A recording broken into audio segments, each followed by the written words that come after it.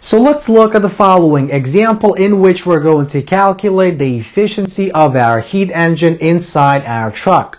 Suppose a certain truck releases 1.257 times 10 to the 8 joules of energy per every gallon of gasoline that it burns. If the truck travels with a speed of 26.4 meters per second and averages 38,000 meters per gallon, which requires a power of 25 horsepower, calculate the efficiency of the heat engine inside the truck. Recall that 1 horsepower is equal to 746 joules per second. So let's begin by looking at the following schematic of our heat engine inside our truck. So we know that every single time the truck burns 1 gallon of gasoline, it generates this quantity of heat, this quantity of energy. Now, some of this energy is transformed into mechanical energy. It's transformed into the network. The rest of that energy is released, is discharged into the environment in the form of heat. Now, we essentially want to calculate how much of this energy is transformed into mechanical energy that the car could actually use. If we find that value, if we find the net work per gallon, we can use this quantity and this equation to calculate the efficiency of the heat engine. Recall that the efficiency of the heat engine is given by the ratio of the net work divided by QH, where QH in this case is this quantity. So, every time the truck's heat engine burns 1 gallon of gasoline, how much thermal energy is transformed into mechanical energy? So let's suppose the car burns 1 gallon of gasoline.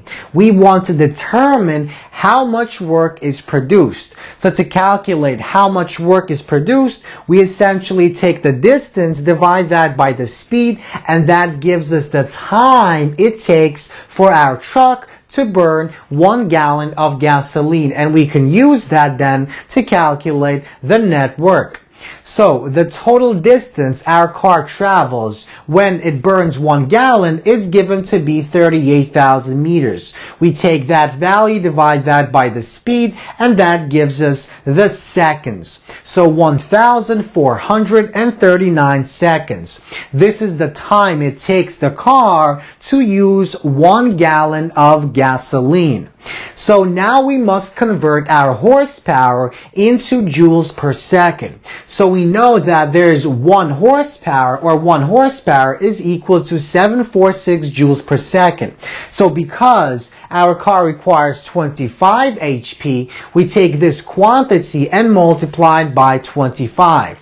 So 25 multiplied by 746 joules per second gives us the power that our car requires. So joules per second. And then if we multiply that quantity by the time, that will give us how much work our car does. How much of this quantity of energy is transformed into mechanical energy.